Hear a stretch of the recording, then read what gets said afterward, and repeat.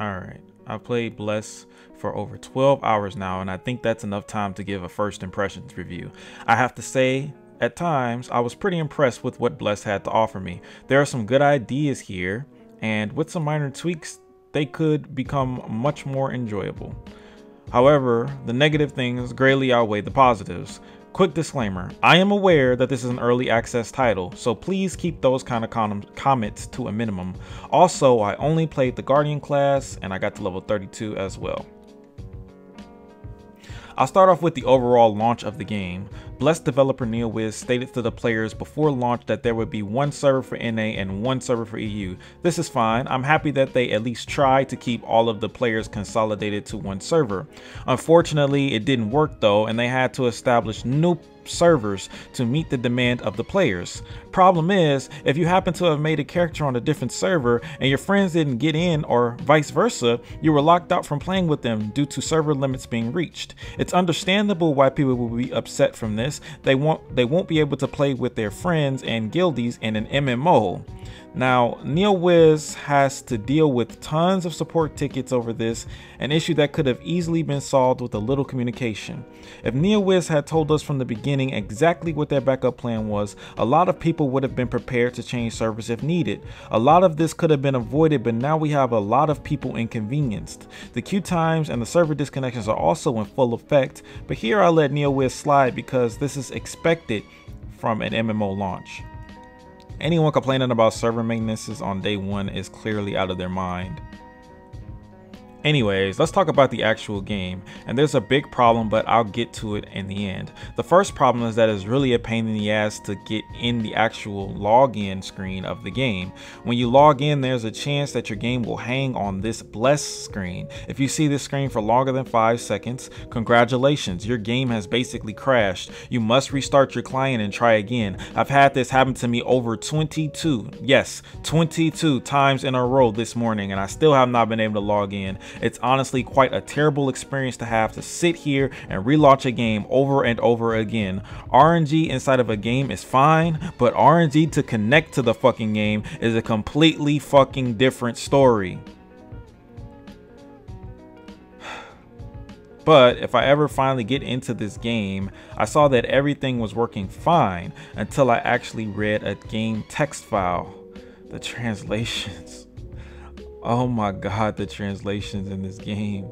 Where do I begin? They aren't just bad translations, they are literally broken.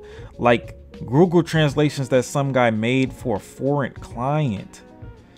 Like, look at this. When you go to receive something from your mailbox, you press the gift button. You press the gift button to receive mail. The thing I really don't understand is that the translations for the cutscenes are fine, but the menu, skills, items, and such have absolutely terrible translations. There's even bad translations when you level up. You have obtained 3 level. What is that? I really think poor translations can be overlooked, but this is a little much. It shows the level of quality assurance that NeoWiz has, and it's very frightening. Next up, the combat system, and I'm going to say something positive here. I do like the combat system. I get what they are going for, and I do think it has potential. For those of you who haven't played, the way the combat system works is you attack with one of 3 starting options, which change into 3 other options, which change into a finisher or 2 finishers. I think the way that the system is set up is fine, and it also allows for some build variety, especially when you look at the specializations that are possible for each ability. For example, if an ability has a damaging effect, you can choose to increase the damage or decrease the cooldown. I think that's pretty cool. There's just a few tweaks that I would make to make the combat system better. A big issue with the combat system is misses, you know, like when you miss an attack. Maybe this won't be so prevalent at later stages of the game, but when you miss, it ends your combo chain. So let's say you do your starter ability and then the next chain ability, but the ability misses. Now you have to start the chain over from the start. It makes the game feel really awkward when this happens and goes against your muscle memory.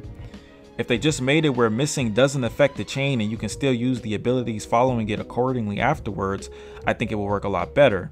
Another thing is that you have some skills that are not connected to the combo system. These skills act on their own with their own cooldowns and can be used whenever you like. when they're off cooldown, of course. There's 6 total for each class, and you can only have 4 equipped at a time. You can also level them down different paths to change them, just like other skills. This adds more variety to the skill system, which is great. Only thing about these skills is that you cannot use them while you're already using a combo. If you do, it resets the chain. What it should allow for is the player to use these abilities anytime and have it not affect the chain. This will make them flow much more naturally while also increasing the skill gap in the game, allowing players to add even more layers to their combos. Like I said, I'm fine with the combat system so far. These 2 changes would definitely make it better, and I could see it being almost as enjoyable as Final Fantasy XIV combat system if that were the case. Now, here's the reason why I cannot recommend this game to anyone.